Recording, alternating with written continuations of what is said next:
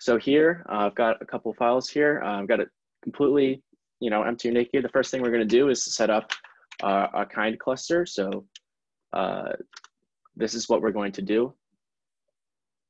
Just moving this out of the way. So we're going to create a new kind cluster, kind being Kubernetes and Docker, if you're not familiar. So create a local cluster, kind of like Minikube. I'm just adding these extra settings to expose these ports on the local host, so we can hit these later at the end of the demo. This will make a little more sense. This is just boilerplate that makes easier to run Gloo and kind on a local machine. It's really just a demo. So with that, we'll create the cluster demo. Again, we're just exposing ports 31,500 and 32,500, if I remember correctly, to localhost. And then from here, we can go ahead and install Gloo. And we'll look into the bookstore service. So this is the gRPC service we're going to be working with and exposing as a REST API locally, even though it's a gRPC service itself. So there we have our Kubernetes cluster live. I'll stop using shorthand, kubectl get pods. We can see that my Kubernetes context is set up properly. We've installed Kubernetes. They've got the controller manager, core DNS, and the like. So from here, we'll install the gateway. So gluectl install gateway. We're installing version 1.5. We're showing off new functionality added in Gloo 1.5. And similarly, I'll show you the values. These are some Helm values overrides for this installation.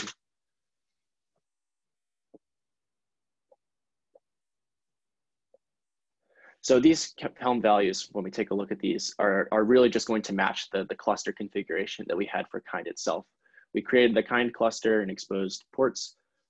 These are used to make sure that the services that we expose our ingress match those ports. Ah, I see. So it finished. So if we are doing pods and Gloo system, we should see that we have our Envoy, gateway proxy, the gateway, Gloo itself, serving XDS config, and discovering upstreams for us. So the values that I installed with here just tell us to do a node port service type on the Envoy, and to use the same ports that we defined in kind to expose them on localhost. Just demo setup. You wouldn't do this in a real environment. And so the effect of this is that if you were to get the service,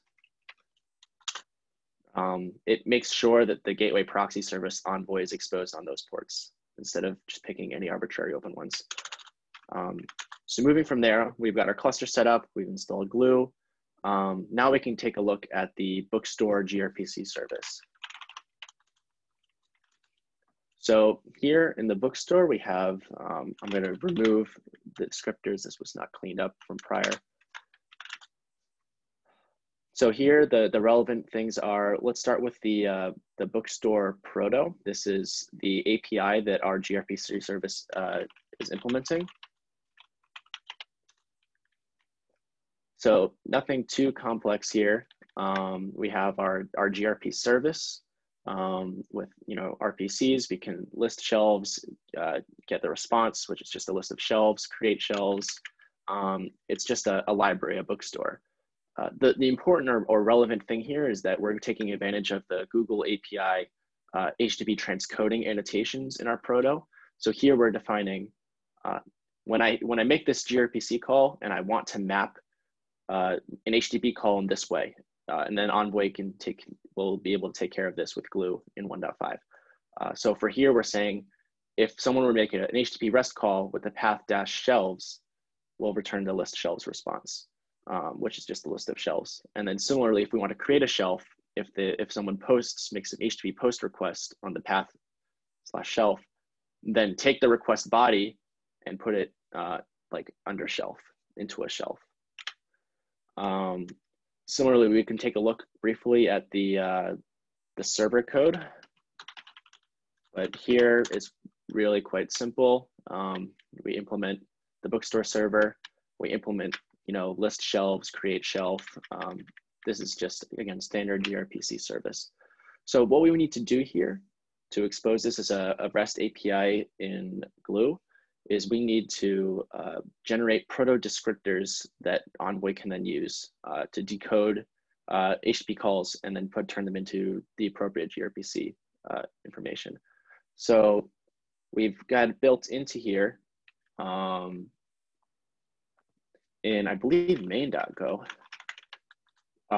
we have our go generate, we can generate our proto descriptors using this call. So here we're going to create the descriptors proto, .pv, the binary for decoding those HTTP REST calls. So the command that we need to do, I'll just run this real quickly and I'll explain what it's doing. So first we're going to change into temp directory and clone protobuf and Gloo APIs. These are necessary source for generating the correct protobuf. And then we're going to export the location of where these are stored and then change directories back to where we are and run go generate. So we're really just doing some setup, running go generate. This is specific to the demo, but we just need to generate this descriptors file. This set created this descriptors directory. And there's this descriptors protobuf. And this is the binary that we need to provide for Envoy. So again, we've cloned the protobuf directory, the Gloo APIs directory, and then set the locations here, and then run go generate from the current directory where we are right now. And this go generate ran this proto-c command that took use of Google Protos home, protobuf home, including the source information from these repos that we cloned, and then we're outputting it as these protobuf descriptors. This is going to turn into binary we can send to Envoy. So another thing that we have here is these are descriptors for the service, but we need to actually deploy the service to our cluster.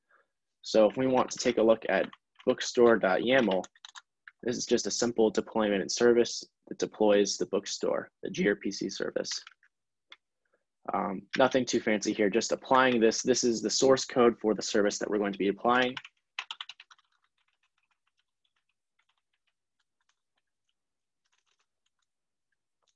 So just as a reminder, we've now applied the service, so we should see we still have Gloo installed. If we look in default, we should now see the bookstore.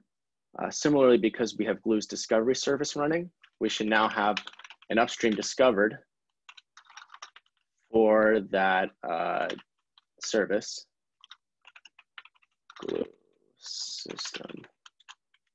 So we now have the bookstore service. Where this was created 28 seconds ago when I deployed the bookstore service.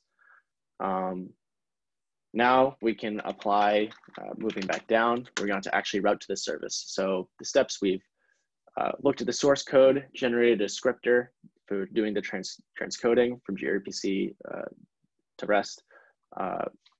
We've installed Gloo. We've got the bookstore upstream running. So now we just need to create a way to route to it.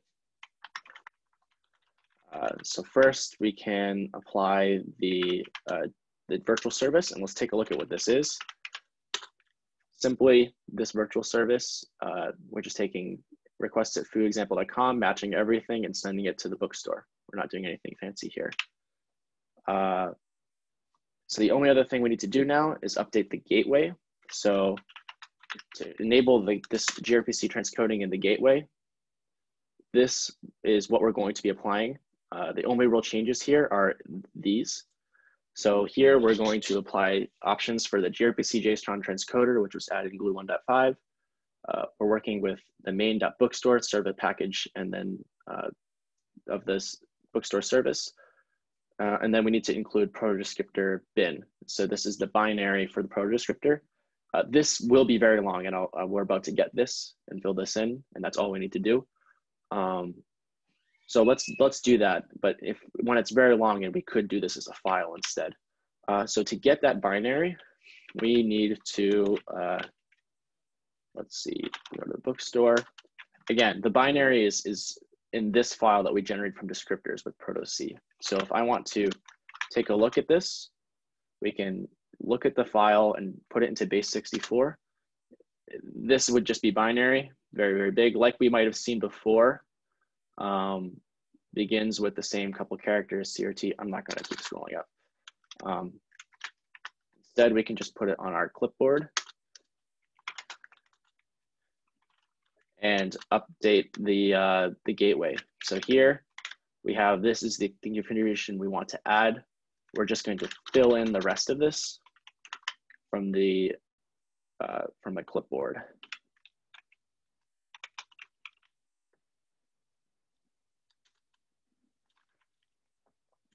And now if we just apply, kubectl apply the gateway,